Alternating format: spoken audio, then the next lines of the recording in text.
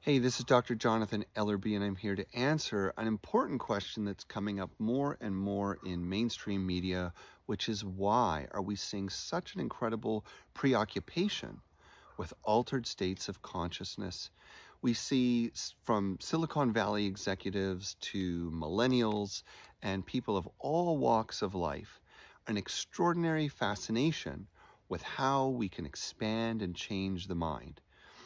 Psychedelics are on the rise, yoga and meditation continue to be on the rise, and all kinds of extreme experiences that induce a different way of seeing the world or feeling the world are on the rise.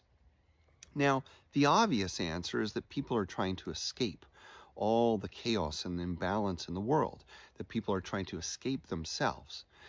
But I actually think there's an important missing piece, and this is the focus of my new book, The 7 Gateways of Spiritual Experience.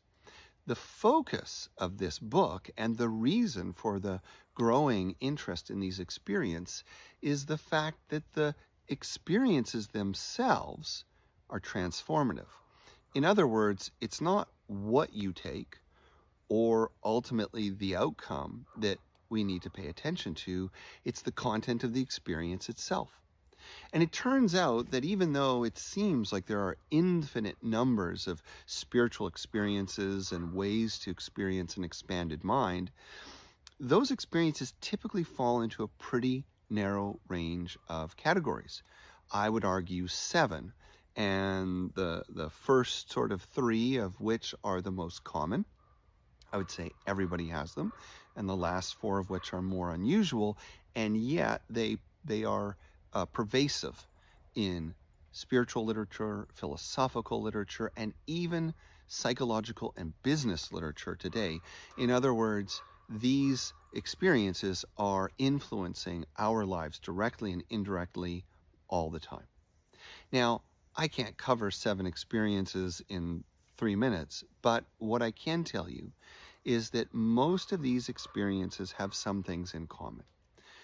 1, they take us out of a sense of the ordinary, and in a way that makes us feel completely compelled to believe that the ordinary world is not only transitory, but we are also able to see that it is a construction of human culture, time, history, and design. In other words, we are more free to create and choose our reality than we think. And you've heard that a lot. The second thing that comes out of it is that we have an expanded sense of self, and that means in our creativity, in our capacity, and in our interconnection with others and all things. That leads us to the next of the core qualities of these extraordinary experiences, which is that they are ultimately meaningful, more than virtually any other experiences we have in our lives, and many people will report that their spiritual experiences, regardless of the context or what caused it, their spiritual experiences are some of the most life-changing, life-defining, life-enhancing experiences of their life, and the influences last quite literally forever, or at least until they die. What is that experience of meaning? Well, typically it's about finding your place in the universe. It's about understanding that that profound interconnection doesn't diminish who you are, but in a humbling way expands who you are, so that you understand that as tiny as you may be in the magnificent, mysterious eternity of the universe, you are also remarkably important. Every choice, every change, every mode of thought, every feeling is a way of not only constructing your own world and experience, but influencing the world around you. In other words, the sense of self expands. We begin to see others as self, nature as self.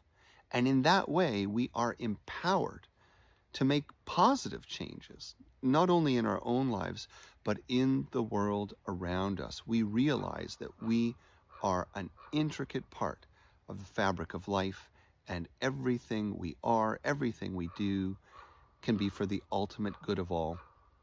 And in the spiritual experience, we experience the balance, the blessing, even the pleasure, and the wholeness of others as the goodness in ourselves.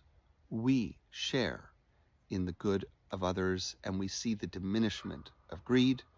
We see the blossoming of forgiveness and the willingness to help, to make a difference, and to heal.